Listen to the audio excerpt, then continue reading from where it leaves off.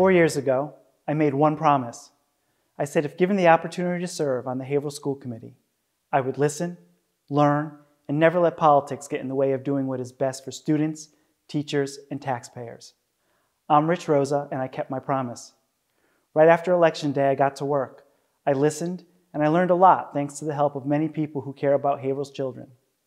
Those conversations led to better outcomes for students of all abilities, fewer dropouts, more students showing up for school, and a citywide reading campaign.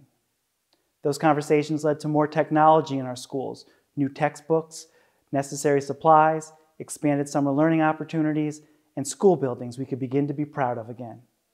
Those conversations led to free, full-day kindergarten, helping young, working families, and eliminating high school athletic fees, resulting in more kids playing sports. Those conversations also increased efficiency and accountability, getting more out of every tax dollar spent.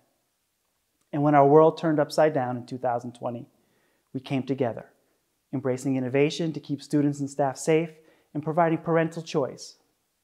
Unfortunately, I also learned that there are still too many people who say, Haverhill can't do this or Haverhill can't do that. I disagree. I believe Haverhill can.